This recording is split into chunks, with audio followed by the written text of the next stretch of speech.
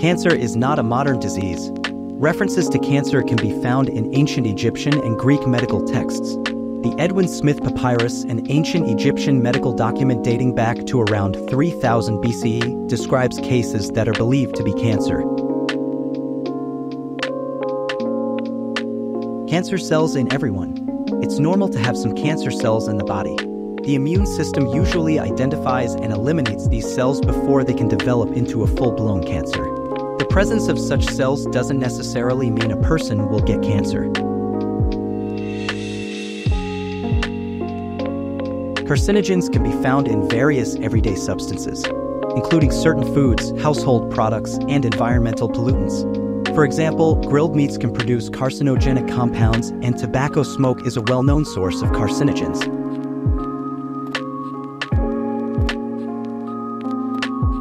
Certain processed meats, like bacon, sausages, and hot dogs, have been classified as Group 1 carcinogens by the International Agency for Research on Cancer (IARC). They are linked to an increased risk of colorectal cancer.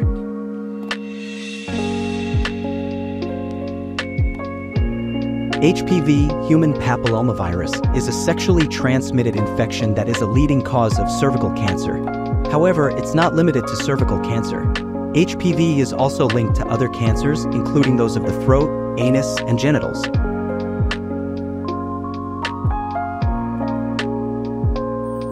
Alcohol and acetaldehyde. When the body metabolizes alcohol, it produces acetaldehyde, a known carcinogen. Chronic alcohol consumption can increase the risk of developing various cancers.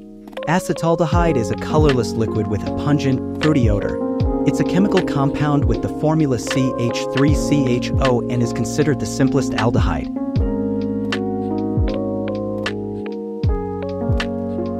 Some studies suggest that dogs have the ability to detect certain types of cancer through their keen sense of smell.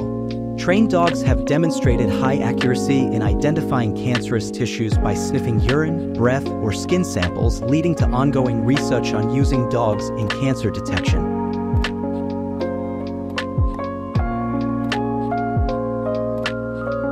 In some cancer research studies, human cancer cells are transplanted into mice to create animal models for studying the disease.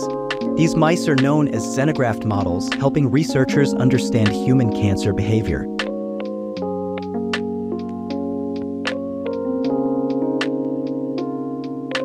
Cancer risk increases with age. While it can occur at any age, the majority of cancer diagnoses and deaths occur in people aged 65 and older.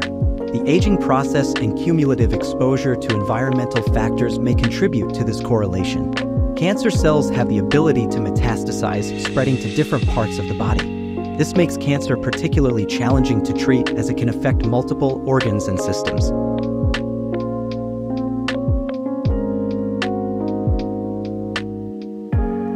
Pregnancy can sometimes induce the regression of certain cancers. The phenomenon, known as the pregnancy effect, has been observed in some women with melanoma, breast cancer, and other types.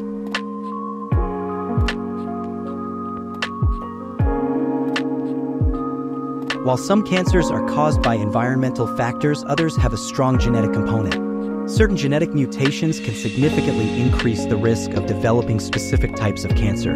Genetic counseling and testing can help identify individuals at higher risk.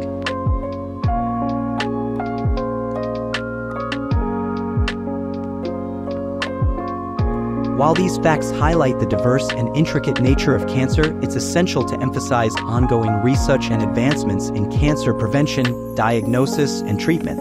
Scientists and medical professionals worldwide are tirelessly working to unravel the complexities of cancer, aiming for breakthroughs that will lead to more effective therapies and, ultimately, improved outcomes for patients. Understanding these unusual aspects of cancer contributes to the broader effort to combat this formidable adversary and brings hope for a future with better cancer management and prevention strategies.